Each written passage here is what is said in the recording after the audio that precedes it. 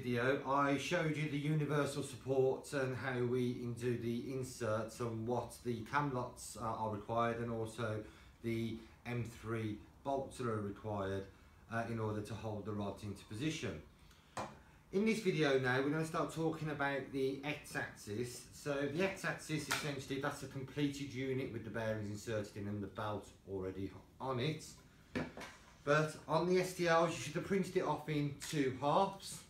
So you'll have part A and part B, and then should also have had these circular components as well, which are required in order to make the joints. If you haven't got these, what you can also use is one of the Indus bearings. So we'll pop the one bearing in first, then we'll pop another bearing. And if we just continued that, popping the bearing in, you can see there's a nice snug fit.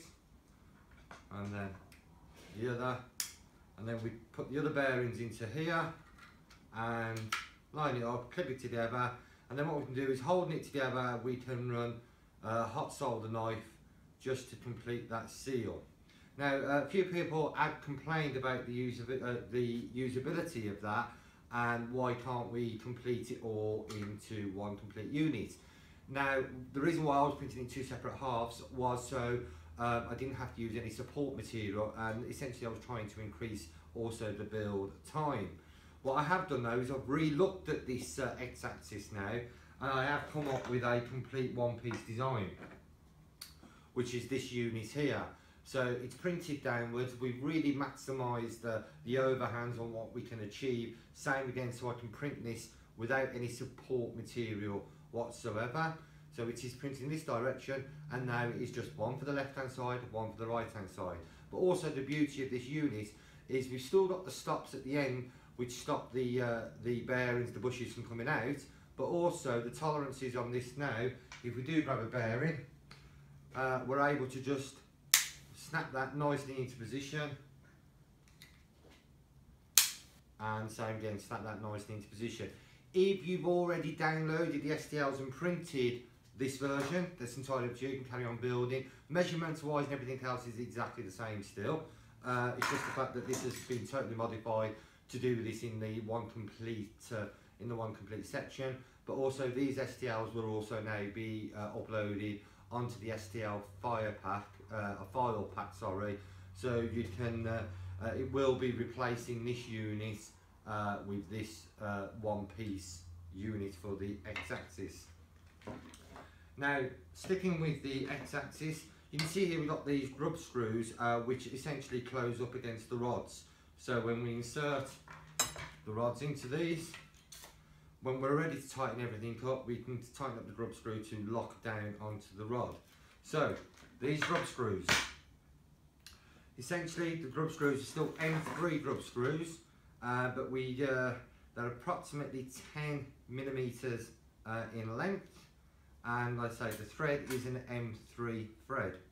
And all you need to do essentially is, I'll grab one of the new pieces, I'll use it on there.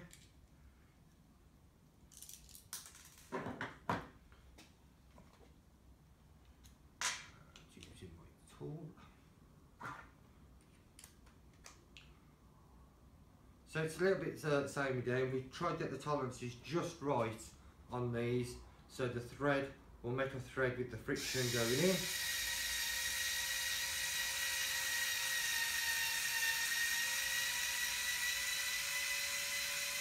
And we screw that all the way down and just leave that to cool down a little bit, and like I say, the friction helps to create some of the thread. Now in total you'll need 2 for the left hand side and 2 for the right hand side. Basically wherever there's a rod, they'll need to have the locking in screw. So the locking grub screw, M3, 10 millimeters in length.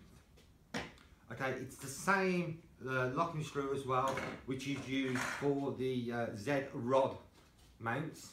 So same again, that's a universal file. It's the same file, and you just print this component out four times, and it holds the rods in at the bottom and the rods in at the top, and you just basically position those in. But same again, what you'll need to do is have your M3 10mm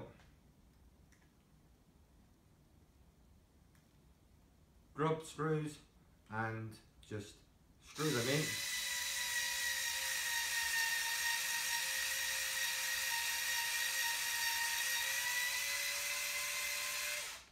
And what I do is just clean off some of the burr plastic, and same again, just leave that just to pull down a little bit and remove them out. So you want to repeat that now on, there's 2 locking screws for the Z rods, so 1 on each part, and repeat that 4 times over all of the Z rod mounts. Now that we've got those components built up, I'll just quickly show you as well how we would mount those. Sorry, before I do that, I'm also going to include another version of the supports. Now what we're going to do with these supports is we've continued the hole through. If you look on the existing supports that you've printed off, you'll have the 4 holes there. What we've done is continued those through and then made it so a bolt can nicely seat into there. The whole idea of this is what we're also going to build with the S series is we're going to do away with the Y motor mount altogether, and whilst I'll be going through this build and showing you how to mount this, but simultaneously I'll also be doing another build without this on altogether. And instead what we're going to do is we're going to use 2 of the motors and we're going to join them together, and so essentially the motors will run directly on the supports, totally doing away with this centerpiece, the rod and the bearings all together. So this model has also now been included on the STL download, and you'll see that because it'll have the holes coming all the way through. And that's so you've got the two variations that you may want to do. You can even invest in having another stepper motor paired up, having 2 stepper motors running together in order to be able to pull the Y axis up and down, or traditionally go with the 1 stepper motor with the rod and the bearings and so on and so forth in order to do that connection. So that's just one more thing I wanted to have. Now, as with the other previous videos and the version 1 of the print table, essentially everything is still exactly the same in terms of cutting your hole out of the centre. So you measure approximately 55 millimeters all the way around, and you do that on both faces and cut that out with either a sharp knife, sharp blade, or even a little jigsaw type saw, just anything that can get you a nice cut. So from that we'll actually just quickly now show you how we're going to assemble the pieces together. So from the previous video I showed you we had the cam screws. So those will just screw into the corner holes which are already there pre-drilled by IKEA.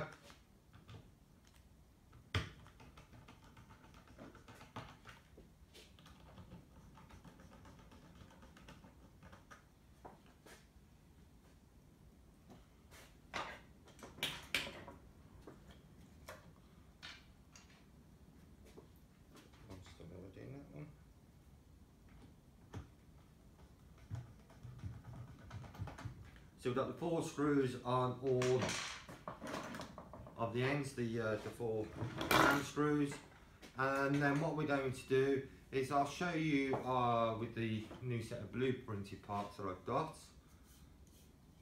So the whole idea is to have this face always facing inwards, and obviously look at what your outward one's going to be. So facing inwards, we can pop that into position. Now you'd have the grub screws in there, so what we can also do now is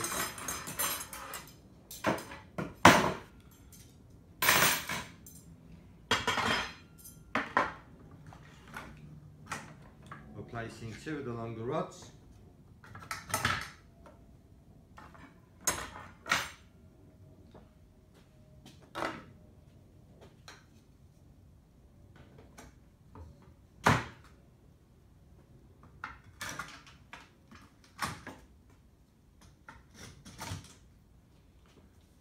Okay, now depending on which version of the X-axis or which you're going to be running, we'll insert the shorter rods in. I just need to loosen off that grub screw.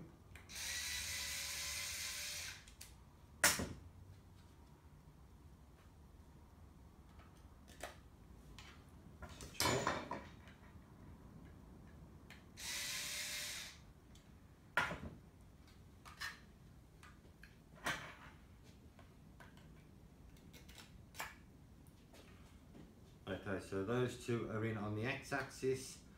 Now at this point we will need to insert in some of the bearings, bushes for the printhead. Now the printhead also has now been improved. Okay, so what we've now got with the printhead is we've got this version here, which can go in and out without having to disassemble anything, but all we need to do is just make sure we put the bushes on first. So if you're using this new type of printhead, which same again, STLs will be loaded up onto the download files. Alternatively,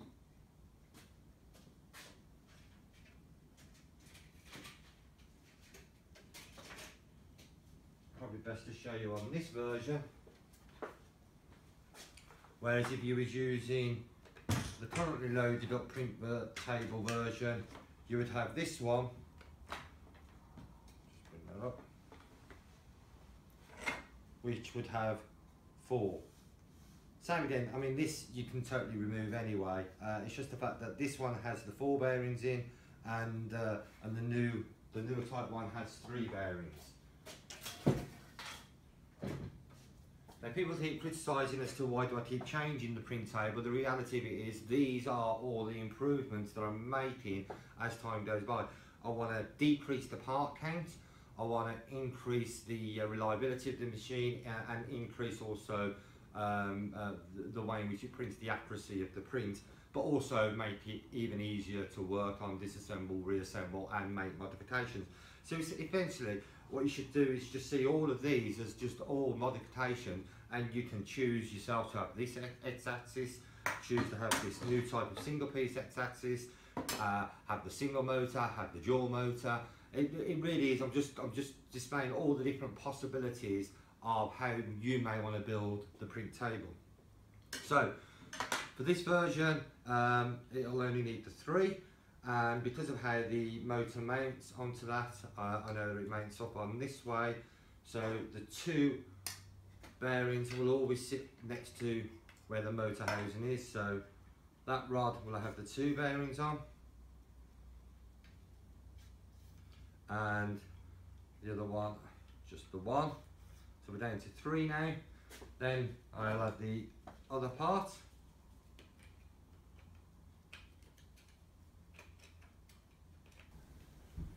Okay, so that's the unit assembled. I haven't got all the grub screws in place at the moment, but that's what you should be doing, is getting the grub screws all into position, ready to accept the rods. This is really just to show the assembly of it.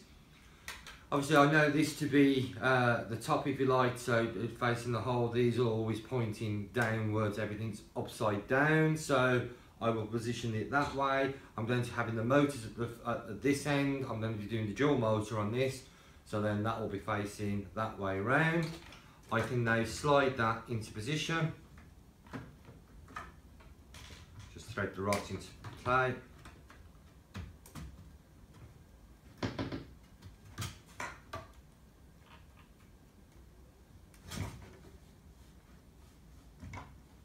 Okay, I'll just take these ones out of this side actually to make it easier to thread through.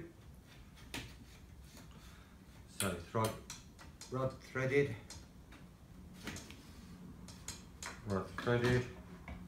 now I can just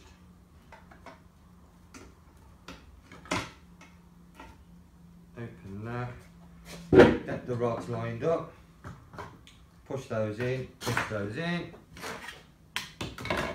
okay. And you can see that I've already got the one set up with the motor on it, so facing inwards, pop her on, keep clip that into position onto the cam lock, or the cam dowel. Need one of the other blue ones, which I believe is that one with the holes already pre-drilled, ready to accept the motor.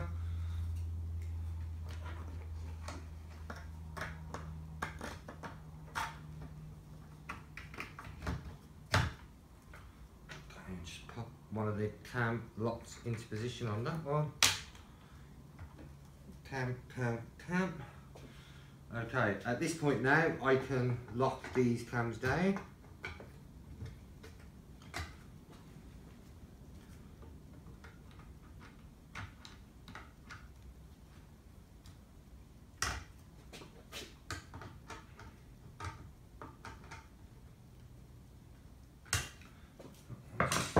Needs a different screwdriver.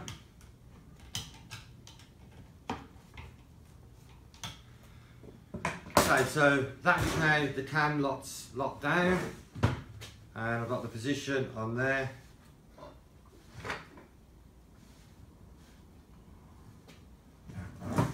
So essentially I could now tip that the right way around and put it onto the table. What I am going to show you, whilst I've got it into this position, so when it comes to doing the build up of this, what we will now have is essentially we slide it over, that clips into there. We've now got a tightening screw here so we can set the tension of how this travels, and then other than that, the actual belt itself locks through 2 M3 bolts here, and this is also the housing still for the cooling band, and it will clip up onto the bottom and bolt through, and it will clamp that all the way through, and essentially that becomes everything for our print head. Okay, so that's just showing you that in position. I'll just take that back out.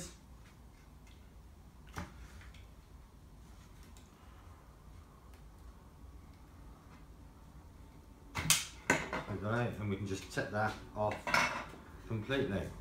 Now whilst we're in this stage here, we've already got some holes pre-drilled, but I'll show you again anyway, is we grab the supports that we've got, and this is going to be the blue colour, so I'll use these blue ones, and essentially they will fit into the corner and into the corner there with the motor facing towards the back, so I know that that is the back. And to fasten those in, I will just use some normal self-tapping screws. Just anything self-tapping. Really you want to be using a flat head to screw it down and tighten it down, and that's to enable it not splitting the plastic as you are screwing them in. And I'll just show you on there. So we just tuck them in nicely into the corner.